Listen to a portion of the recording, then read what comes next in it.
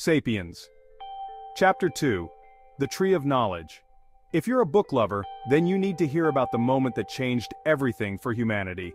The cognitive revolution. Around 70,000 years ago, something extraordinary happened. Homo sapiens developed advanced language. This wasn't just about talking, it was about sharing complex ideas, coordinating big group activities and passing knowledge from one generation to the next. But there's more.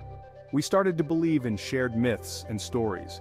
These imagined realities like religion, nations, and even corporations allowed us to work together like never before. And then came agriculture. Harari argues that this revolution led to our domestication by crops. We became reliant on wheat and other plants, losing some of our freedom and creating new social hierarchies. The cognitive revolution didn't just change our brains, it reshaped our societies, our cultures, and our relationships with the natural world. It set us on a path that led